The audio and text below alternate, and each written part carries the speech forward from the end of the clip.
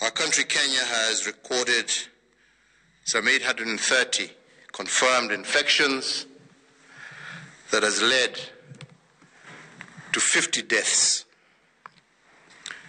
Indeed, fellow Kenyans, it is disturbing to note that close to 30% of these recorded deaths occurred at home.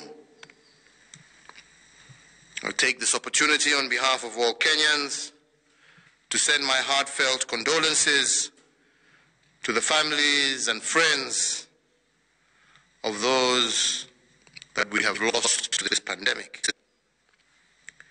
The life of every single Kenyan is precious. And I, together with millions of Kenyans, mourn the lost dreams that have been cut short so suddenly by this disease.